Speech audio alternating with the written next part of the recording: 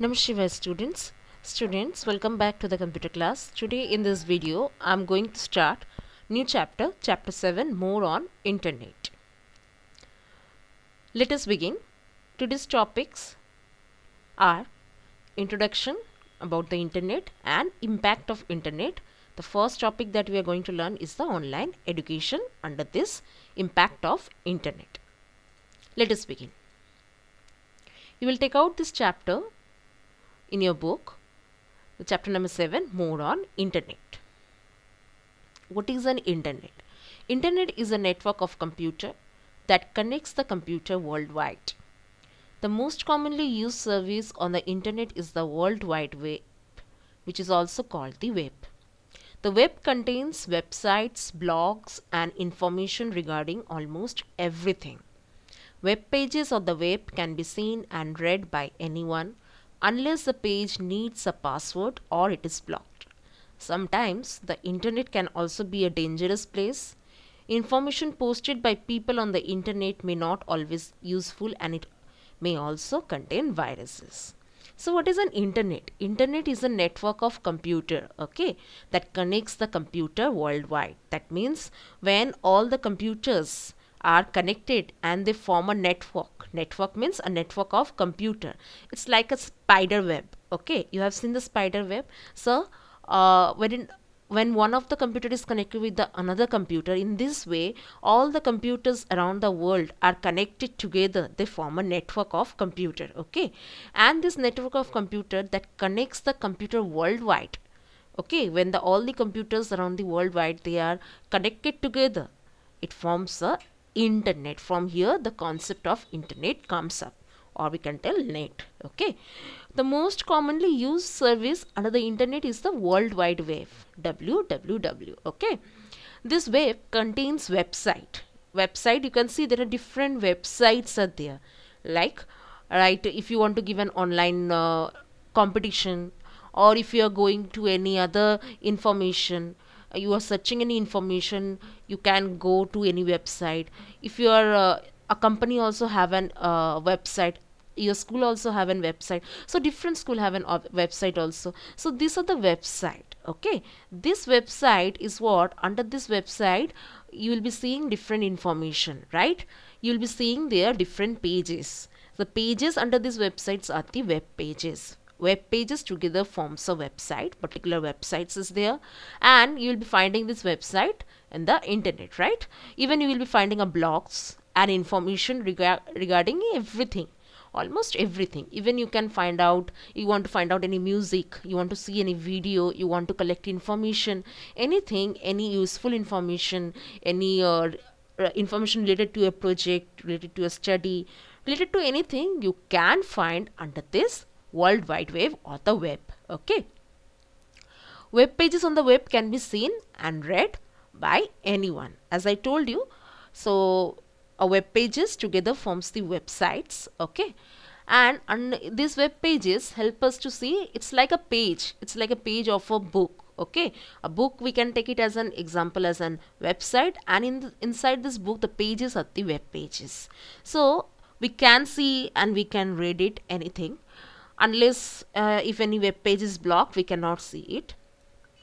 But we have to be careful. If you are using any web pages, we have to be very careful that it can be dangerous, it can contain a virus also, and sometimes the web page, few of the informations are not useful. We have to see which is useful and which is not useful. Now, impact of internet. Internet has a great impact on our society. Every day the internet expands by the social, political and economic activities of people all over the world, and its impacts grow exponentially. The internet has greatly influenced our society, government, commerce and other institutions. It is changing the way we live, work, learn, govern and communicate. So internet have greatly influenced the society, the government, or any economical purpose, or the institution. So it has greatly influenced in all phases of our life, and it is changing the way we live, we work. And now in this lockdown mode, we can see the uses of internet have increased a lot, right? Now we are totally depending on the internet, depending on the computer, depending on our phone. So the internet uses have increased a lot, and it is also helping us in many way to work, to learn, right, to communicate. So it's a very much useful thing. Nowadays, if you are not using the internet, that means it can create a very much, what you can tell, a havoc, that if you are not using the internet, because internet is now a daily purpose. It is helping us in a lot way. It is helping us. The first topic that we are going to see, some of the uses and services available on the internet. Using the internet, what are the services available that we are going to see? The first is online education.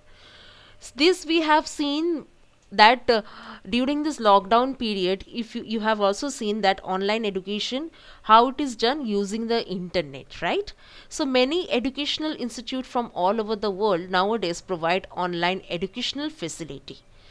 The websites are there, different websites are there, students are going over there, gathering the information, learning any new topic. Even you are using the YouTube, from there also you are gathering the information, doing your task. So all these are what you are able to use using the internet. All this, whatever the way you are studying, these are the online education, right? E-learning.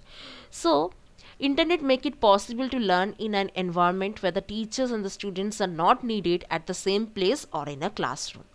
So this we have seen in a lockdown mode, that yes, we are not able to go in a classroom, but using this internet, using this online education, we are able to learn, right? We are able to learn, and it is an environment where teachers and students are not there, not present, but still we are contacting with each other, right? There are different modes where there, through which the teachers and students are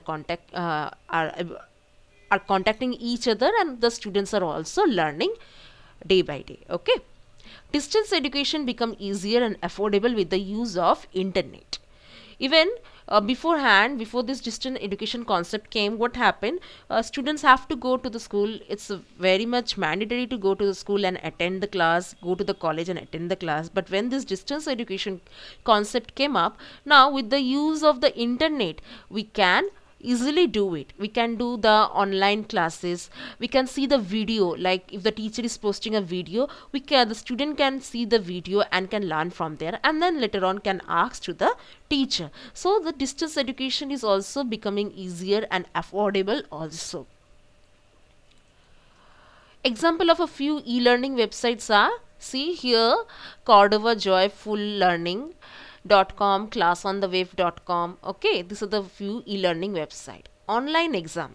Some institute conduct online exams for their courses to evaluate the learning of the students. You can appear in an examination from your home or examination center, sitting in front of your computer with an internet connection. It is termed as e-assessment. So when we are giving an exam using the computer and the internet connection, that means the question is getting uploaded and the students are downloading it and doing it, or giving the online exam, that is the question is appearing on the screen. Within a time limit you have to solve and you have to give the answer. It's mostly of MCQ type that is happening. Like for a competitive exam, this online test is very good, right? Online exam is very good. So using this internet, we can see we can held the online exam also, online result also. Like just as you appear for an online exam, you can also view your result online without going anywhere using internet facility. For example, to check CBSE class 10 examination result, how will you check it? You have to open the website, right? This is a website. You have to go over there, then click on the CBSE class 10 examination link.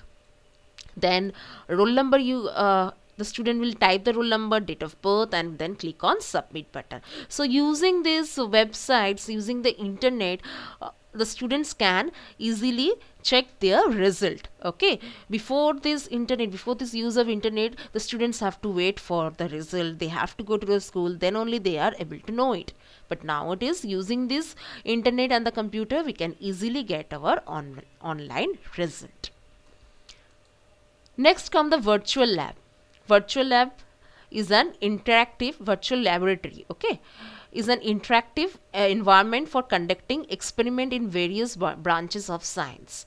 It provides various tools for learning which include web resources, video lectures, animated demonstration and self-evaluation. So virtual lab means what? It's a online way, okay, because here the web resources are used. Then video lectures, that means using the video lectures the students are being shown that yes, how you can perform a different practical that you are doing in the laboratory, you can do it, but you have to see the video and you can do it at your home also. Animated demonstration, and after going all through you can also do the self evaluation. It is available 24/7, so student can learn difficult concept at their own place. It gives the user a feel of the real laboratory. It provides step-by-step guidance to the students. So it's a advantages also there for the virtual lab. And the example of website that provide virtual labs are virtuallabs.nmsu.edu, www.onlinelabs.in.